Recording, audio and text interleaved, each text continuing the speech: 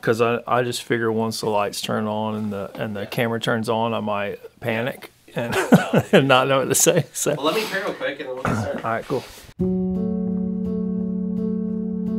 Lived a little bit of a rough life growing up. Was 28 when I finally came into a relationship with Christ. I was a little reluctant to do that, honestly, and I think he was working on my heart for a period when I didn't even know it. I had a lot of issues, man. I had a lot of hurt in my past, a lot of sin, addictions and vices, a lot of struggle, and really, man, like in a few months. Like a few short months, like Christ really did a work in me, and it was really cool. It was powerful. It was this awesome time in my life. So life is good. I don't want to say for the first time, but it's like it's the best life has ever been. Not too long after that, I guess about 3 years ago, it was in 2021, that we're on a little family vacation with some friends. All of a sudden, man, my son Jay starts kind of acting funny.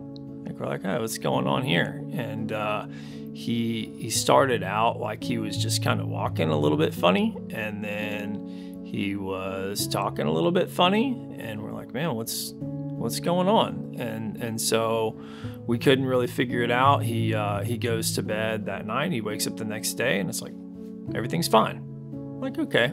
And then later that day, same thing. He's having a hard time walking, and this time like he can't really get upstairs.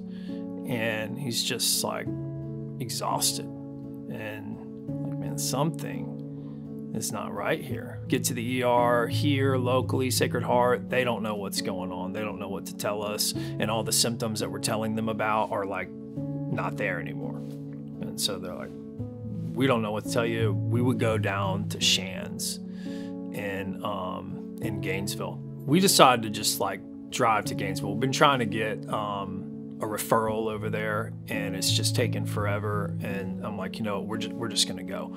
And we show up at 8 a.m. and I'm like, hey, I don't know what's going on. Something's going on, and I'm not leaving until somebody can tell me. And that day, they're able to diagnose it and figure it out that he's got myasthenia gravis. It's a rare neuromuscular disease, mostly common in like elderly adults.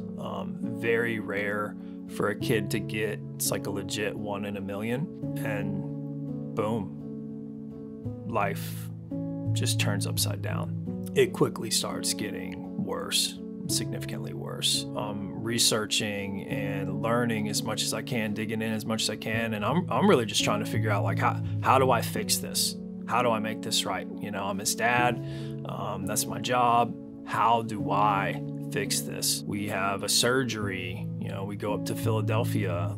We find the best surgeon in the country, and we go see him. We have the surgery done, and we try all these medicines and treatments, and we just keep thinking like things are gonna get better, and they just keep getting worse. And so like during that time, man, I hear God just like speaking to me. He's like, you just gotta let go. You just gotta let go and let me handle this. This is my son, he's not yours. So I just had to kind of come to terms with that. Like, I've just been given,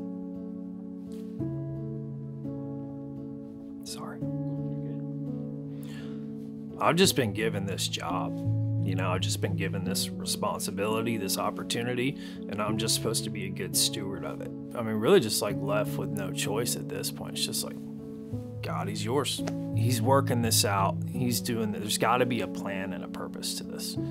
I don't know what it is, but I'm trying to find it. You know, like I'm trying to cling to that. God's past faithfulness demands our present trust. And so I'm like, okay, I know in the past, looking back, you know, all these things that he was working out that like, you can't see that stuff unless, you know, it only makes sense in hindsight. Knowing that, like I can trust him now in this present time where there's so much uncertainty. I have no idea where we're headed, but I know he's got a plan for this. So I just started leaning into that and trying to figure out, okay, like what can I do in this season? Like how can I be of use to God in this season? Like in this ICU room or whatever. And just trying to be a light to others, you know, there in the hospital, nurses and doctors and other parents and people going through stuff. He's still not better. We've seen some minor improvements, and we're still optimistic. We're still hopeful, but we still don't have answers. We still don't know like where this is going. You know, God doesn't promise that this walk with him is going to be easy. You know, he just promises that like he's going to be with you in the middle of it, you know? And so like that's